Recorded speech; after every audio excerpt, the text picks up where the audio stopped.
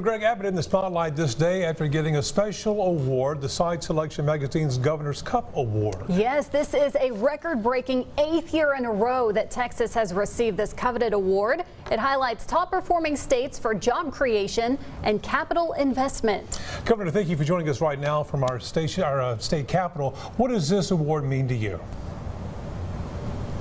Well, first of all, here is the award. We're so proud of it. It's amazing to receive it once. It's even more amazing that we have received it 8 years in a row. And more than what it means to me is what it means to our fellow Texans. What it means to our fellow Texans is jobs. It means economic opportunity. It means economic growth.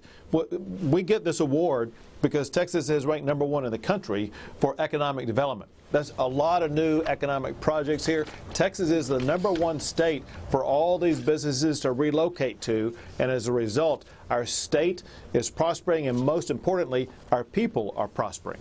And that's a great segue into this next question. With Super Tuesday being tomorrow in Texas, with different types of voting machines, different parts of the state, is Texas ready to go to the polls? And what do you expect tomorrow, Governor? Now, Texans are ready, and they've already shown it because we've had very robust voting turnout already, and I hope that will continue tomorrow. Texans are eager to go out and cast their vote and make sure they are electing the right person for the right job. And the most important thing is we get to see what democracy really looks like. My hope is that all of the elections will go off without a hitch whatsoever, and that we'll enjoy watching the election returns tomorrow night. Now, Governor, you know this question was going to be coming here, coronavirus concerns, but as of now, don't we need to take a breath and step back just a little bit, because we know that across our state and the country, flu is a bigger killer. But right now, what is your feeling about that? About the flu or about the coronavirus? Coronavirus, what we should do.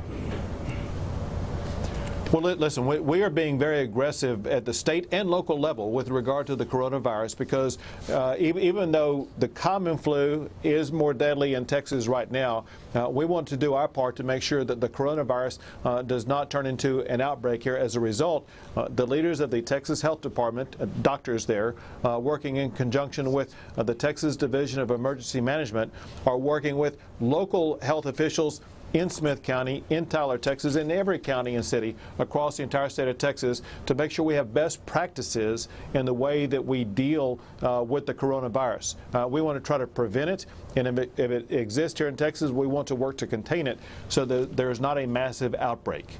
All right, Governor, thank you very much for joining us this evening. My pleasure. Thank you.